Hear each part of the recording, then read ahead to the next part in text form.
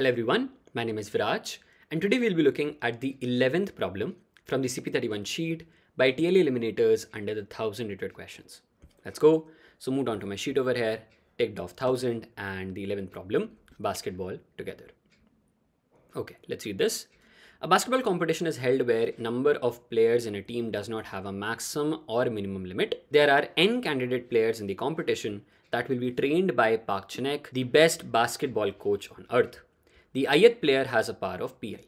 Now Park Chan-wook will form 0 or more teams from the n candidate players on the condition that each player may only join in at most one team. Okay. Each of Park Chan-wook's team will be sent to compete with an enemy team that has a power of d. In each match, the team sent is set to defeat the enemy team if the sum of powers from the formed players is strictly greater than d. Okay. One of Park Chan-wook's skill is when a team is formed, he can change the power of each player in the team to be equal to the biggest player power from the team. Determine the maximum number of wins that can be achieved by Park Chan-wook. Alright, so they have given you a very neat story. Let us actually write it quickly. They give you a variable n and they give you a variable d. Now n represents n players. So everybody has a power. So there's a p array. Let's call these numbers p1, p2, p3, p4, p5, so on till pn. Now these represent players. There are n players. Everybody has their power. I am looking to make a team. Let's say I pick up any 2-3 players and I make a team. Let's say I pick up p2, I pick up p4, I pick up p5. So I'll say that I have a team of p2, p4 and p5. Now what happens is, as soon as I pick up these 3 players, for example, the player in this team which has the largest power, for example, that player is p4, everybody else's power also changes to p4. So this basically converts to p4, this remains p4, and this also converts to p4. After this, you basically sum all these powers up, and after you sum them up, let's say this is s. If this s value is greater than this d value, that is the power of the enemy team, then you can say that this team that I've created right now of p2, p4 and p5 actually wins. I hope this logic is clear. Now that being said, what is our answer? We want to print what are the maximum number of teams you can actually make which win against the enemy team. That is going to be a number and that is going to be our answer. Answer is max teams which can win.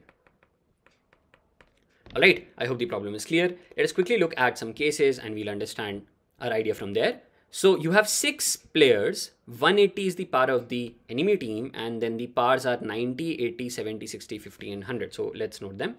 6 players, 180 is d value. Then you have 90, 80, 70, 60, 50 and 100. Now what I can do is I can actually make a team that looks like this, 50 and 100. This is by red color. The other team according to me can be 90, 80 and 70. This is orange color. Now let's first see why do these teams win? Why does the red team win? If you actually make up the red team, the larger guy in this team is actually 100. So this guy also has now a power of 100. So this basically becomes 100 plus 100, which is 200. Now 200 is greater than 180. That means this team wins. Let's talk about this team. The larger guy is 90. So this remains 90 plus this is also 90 now. This is also 90 now. So this gives you a sum of 270, which is again greater than 180. So this team also wins. So I hope the simulation is clear. And the answer is actually 2. I was able to make 2 teams max which could have won against the enemy team with a power of 180. Now this is arguably the best. You cannot make more than 2. Hence we report this as the correct answer. All right. Problem is clear. Make up your own test case and I think you will understand this basic simulation. You're just looking to make everybody else in a team equal to their largest guy's power and then sum that up. If that is greater than d, that team wins. Find maximum teams. Okay. Now let us discuss the expected time complexity in this. So one test basically allows me 1 second and then it's been very neatly written that there are no test cases actually in this problem. So I can directly compare with the time limit for one test. N is given as 10 power 5 order. D is actually large, 10 power 9 order. But let us compare with N actually, that is the size of the array, which is very intuitive. So I can write that one test will basically allow me 10 power 8 operations for 1 second. And N is given in 10 power 5 order. So I can make up a solution that is like O of N, of course. I can even create a little higher, log N also. a little high, n square root n, this will also work. But as soon as I go in some sort of square power, that is not helping, n square will not work. If I come down right up till constant time, everything is good to go. So solutions like this are promoted and solution like this is not promoted. And this is my expected time complexity, which now definitely helps. It tells me that, okay, solutions in linear or a little larger is going to work. Make your solution in that only. All right. So let us move on to our main idea. Now let us try to understand very small points over here, which will together build our main idea. First point is you want max number of teams. And you have n players. Now basically, if I represent, let's say, a number line like this, which is, let's say, n players, so you're basically looking to chop off parts of this number line to create a team. This is of n length. So I can say that maybe, okay, one team is from here to here. One team is this much. One team is only this much. One team is this much, and so on. And you're looking to maximize these number of teams. Don't you think that the smaller the team size will be, the larger the number of teams you will be able to create? That is a very important idea. By common sense, I can say that idea one, smaller the team size, more the number of teams. Okay. Now, once you understand this point, I can actually begin iterating on the next idea, which is very, very important. And basically, this is the greedy logic. If you are looking to create a team size that is not very large, it's like very small, maybe like 2-3 maximum players are there in that, you want that team to win.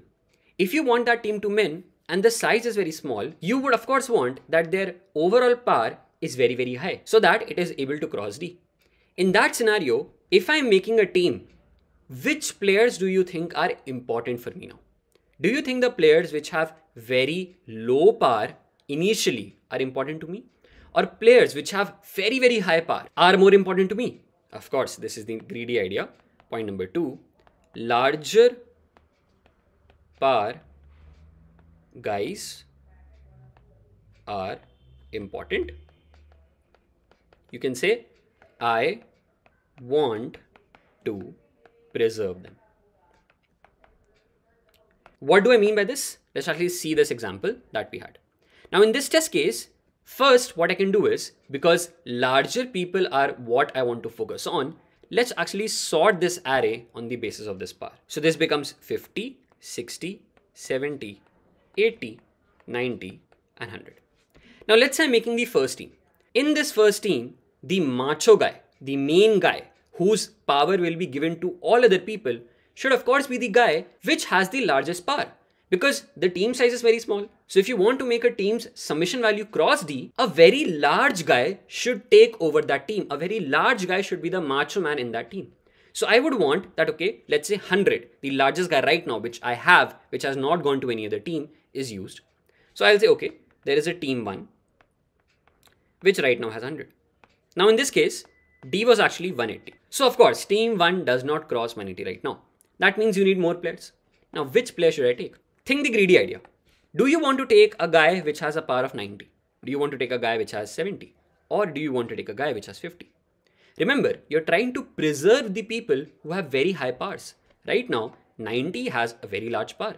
But this 50 guy, his power is very small. Greedily, this 50 guy is almost next to garbage for me because this guy's power is so small as compared to the other people. On top of that, even if I take this 50 guy, his power anyways will be overseeded by this 100. So don't you think I should not waste this 90, rather I should waste this 50. 50 converts to 100, 50 was anyways the lowest guy, so that's great. I just get a garbage guy to get added to my team, which makes my team overall summation cross 180. So I'll say that if I have picked up the largest guy right now, 100, then to fill all the other people in that team so that I cross 180, I'll pick up from the left now. So I'll pick up 50, 50 gets added, but indirectly, 50 doesn't get added, 100 gets added. And now you can close this team because this team has a 200 sum now of power, it crosses 180, this is good to go. Next time, let's take a different pen. I again select a macho guy. From the right hand side, my macho guy is 90. So I'll say that there is a team 2 that I'm making, which has 90 now. Now you have more positions to fill because right now the team's power is 90. 90 doesn't cross 180. Who should I take? Same logic. Now let me take garbage guys from the left side, because the left people who have not been used have the smallest parts. They're anyways useless to me. The 90 par will overseed them and they will get replaced. So I'll pick up 60. I'll say, okay, 60 gets added, but 60 doesn't get added. Indirectly, you can say 90 gets added because 90 over par 60. But the sum right now is still not crossing 180. It is equal to 180, 90 plus 90. It's not crossing 180. I want greater. So I'll pick up one more guy, 70. His par actually becomes 90 now, and I can close. And now this team has a 270 par, and I can tick this off. Yes, this team actually crosses or defeats my enemy. Now after this, the people who are left, they can of course form their team 3 and so on. You can continue this process, but in this case, this team 3 is used up and this team doesn't win. So that's fine. The maximum number of teams that actually win is 2 and you report your answer to be 2. So the greedy idea should be clear. I'm basically trying to create teams starting from the right first because the macho guys are on that side. Once I've chosen a macho guy for a single team, till until I feel that that team's summation par not crosses D, I'm going to take leftover positions from the left because the guys at the left hand side are having the lowest pars. I can treat them as garbage. And this is the greedy idea. Give it a thought and I think this should make sense. This is again a pure greedy problem. Once you've understood this, your whole problem will boil down to how do I implement this? And I'll give you a pseudo code structure for this. What I can do is I can take a left pointer, let's say at -1, and I can take a right pointer at n-1. Then I can say that the teams right now which I have made is 0 and the team size is actually 1. Considering that the last player is now chosen and from here on I want to simulate the whole thing. Now I can run a while loop. Basically this is 2 pointers. Okay, I can say that till left is less than right. I would go inside this. Now I'll say if I feel who is the macho guy? The macho guy is at A of R. If A of R into, what is my current team size? My current team size is 1 in this case, and it will later on increase. But I'll say that if A of R into team size, this represents that the team size multiplied by the macho guy's par is less than equal to D. And there is still L less than R, then I know this team requires more people. Those people will be taken from the left. So I'll say that L plus plus, bring L forward, and team size also increases. So you can imagine that back over here when you would be standing at 100, 100 into 1, that is the current team size, would have not crossed 180. So you would have moved your left pointer at 50, basically saying that I'm choosing this guy, and your team size would have gone to 2. Now 150 create a team size of 2, but their par is 100 into 2, not 100 plus 50. And if you go in the else block, that means that, okay, right now A of R into team size must have crossed D. Then you can say that I have actually created a team which wins. So in this else block, I can say teams plus plus, these are my winning number. The team size is again now gone to 1 because now I'm resetting myself to this next macho guy, and you can say R is minus minus. Okay.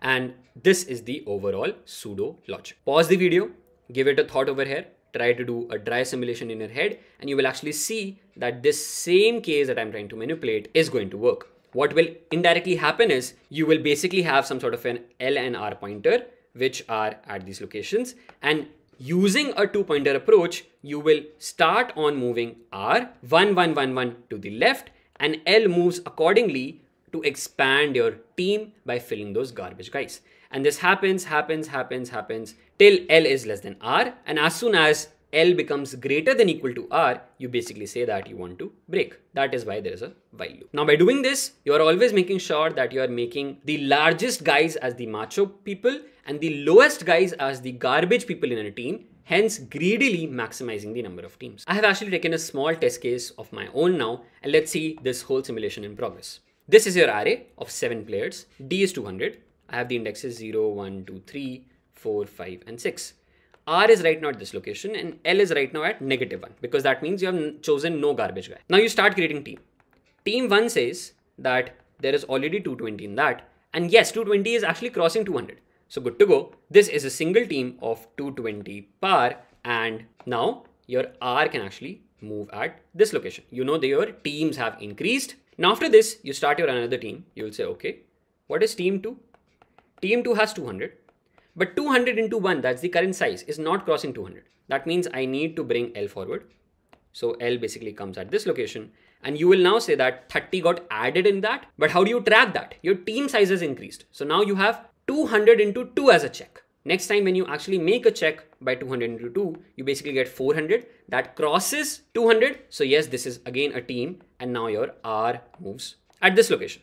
This becomes 110. This basically closes a team. Now you have team 3. This has 110. Oh no, it doesn't cross. So you make your L come forward to 50. Okay. Now, as soon as you do this, 110 and this guy with 50 power also makes your team up to size 2. So 110 into 2 crosses 200. So basically team 3 is also ready to go and your R moves to 90. Next time you can say you start a team 4 with 90 and then you make your L come forward because 90 is not crossing. L comes over here, but this also doesn't help. 90 into 2 is also still not going to get above 200. So that's fine. Next time L moves even forward and L crosses up. And as soon as that happens, you basically say that, okay, this team is basically not of use to me. What are the teams that actually won? 3 teams. Okay. I hope the logic and the whole problem structure is clear. All right. So let us move on to the coding part. As I showed you the pseudo structure, it's going to be same. You take no, again, variable for test cases. There are no test cases in this. NND, then A vector input. These are the powers. Sort them, very important. And left is -1, right is n-1. Team size is right now 1 and teams are 0. While left is less than right. If I feel that A of right into team size is less than equal to D and left is less than right, this is again a check so that I won't cross. Left plus plus, team size plus plus. Else, I know a team has been created. So teams plus plus, right minus minus, macho man changes, and team size is again 1. And after you come out of this while loop, you know teams represent the maximum number of teams you have created which win. Okay. Now what is the time complexity? You have n order over here to take the input. Then this is pretty much n log n. And then this while loop is also order of n because there's like left and right pointers which are coming closer to each other, and you can say that it's roughly an order of n. Again, you're basically going to each and every value. And then I think everything else inside this is pretty much constant. So we have actually come up with a time complexity that is n log n because n log n was the larger term. Now n being in 10 power 5 order, this gives me something like 10 power 5 into log base 2 of 10 power 5, which is going to be something like a 10 power 6 order, something like that. Okay. Now what about space complexity? Space complexity is simply O of n, that is the size of the array that you have. That's all, which is again 10 power 5. So overall, the time also fits, the space also fits, and the problem is solved. Very, very greedy based idea. And this was all that is done in this problem. If you understand 2 pointers, it becomes very easy to implement this greedy approach also. Otherwise, you might have to do something else. The crude idea should remain same. Select a macho man, fill all the other smaller guys with that team, and create the best team. All right. So this brings us to the end of the problem. I hope everything is clear. That's all that is there in this video. Thank you for watching.